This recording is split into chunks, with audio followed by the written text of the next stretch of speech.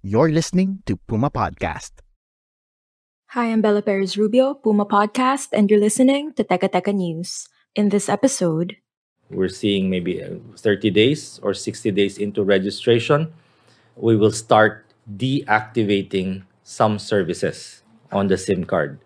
You will lose your access to your Facebook accounts or to your TikTok accounts, but you still can use your phone, you can still call, you can still text, and then after a certain period, you will lose your outgoing calls.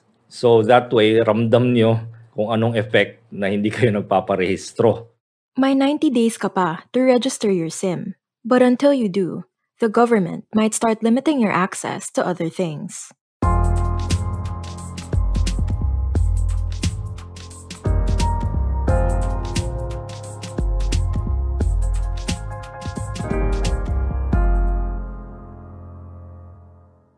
The president has approved our recommendation to extend the SIM card registration by 90 days. We believe that that will already give a lot of time to the public in order to fulfill the requirements of the law on the SIM card registration. That's Information and Communications Technology Secretary Ivan Uy. He made that announcement one day bago ang deadline ng SIM registration. Nothing's been decided yet, but the government is considering limiting services for unregistered SIM before the 90-day extension lapses. Pero teka lang, can they do that? Digital Pinoys, a network of digital advocates, said walang nakasulat sa SIM Registration Act about deactivating services at this stage. Under the law, gagawin lang yan pagkatapos ng registration and extension period.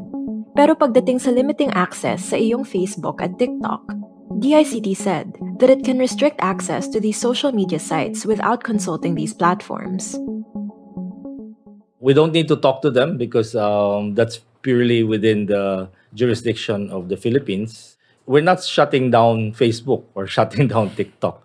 We're just limiting the access to those value-added services. But if that doesn't work, may isa pang option. They still have access to that, but they cannot, for instance, do outgoing calls anymore. It's up to the telcos. So we'll be meeting with the telcos to find out which particular option would be the most feasible to do gradually over the time frame. So far, around 82 million SIMs have already been registered. That's about half of the 168 million active SIMs in the Philippines. 15 to 20 million more are expected to register in the next 3 months. And the remaining 50 million are the ones that are disposable, so to speak. The ones that are being used only once and for different purposes, either for telemarketing purposes or for scamming purposes. The DICT warns, though, of a spike in scam attempts throughout the extension period. Unfortunately, with this announcement of a 90-day extension, we expect that tech scams will going to increase again because we've now given them a 90-day window to continue their nefarious activities. So it was a pro and con thing, and it was difficult for us to make this decision. Ano ba yung mga tech scam na related sa SIM registration? There's tech scams by posing as your bank and telling them they're so and so bank and that you need, because of the SIM card registration, you need to update your SIM numbers and that you need to register with them again and provide them with all those details. Those did not come from your banks. We'll pause here. The DICT answers some important questions when we return.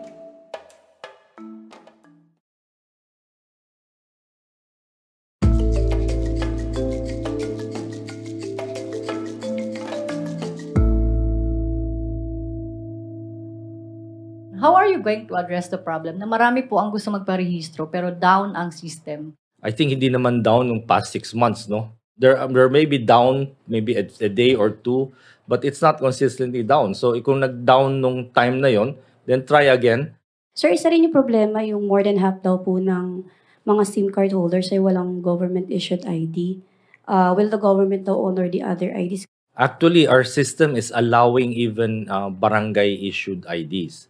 So barangay is already the lowest government agency, no, or government entity, and they're fully accessible by all the residents within that barangay. Sir, you mentioned earlier that it was not the law turnout that prompted the president to allow the extensions. Were there other compelling considerations that allowed the president to allow these extensions, sir? For one is that when we're looking at the low turnout, we discovered that some of the low turnouts were in the island provinces like Dinagat, Siquijor, Camiguin Islands, Tawi-Tawi, Basilan.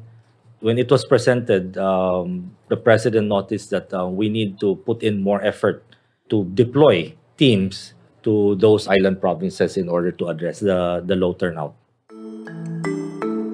Those aren't the only concerns over SIM registration, though. In a petition before the Supreme Court, the National Union of Journalists of the Philippines argues that the law violates the public's rights to free speech, privacy, and due process. Together with other groups, NUJP asked government agencies to stop, quote, using, storing, transferring, and processing all information gathered into the SIM register and to destroy data already gathered, unquote. But the Supreme Court decided against stopping the law's implementation. Instead, the SC has ordered the DICT, along with other agencies and telcos, to comment on the petition, questioning the constitutionality of the law. Another concern is hacking. In Indonesia, where phone numbers are also registered, a manhunt is ongoing for the hacker behind a massive data leak. The leak involves 1.3 billion mobile phone users, 105 million voters, and even a log of the president's correspondence, to name a few. But kung ang goal naman ay mabawasan ng text-related scams, the National Telecommunications Commission said it's working.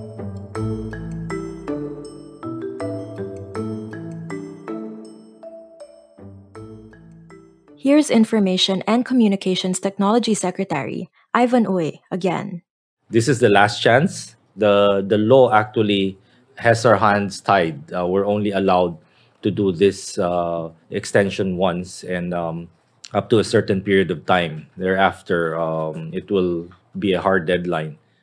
Those who do not register will lose all services. They will lose the number. They will lose access to their SIM card, which means they cannot call out, they cannot receive calls, they cannot text, and they will lose access also to their e-wallets and whatever financial services that are linked to their SIM cards. And that was today's episode of Teka Teka News. Again, I'm Bella Perez Rubio.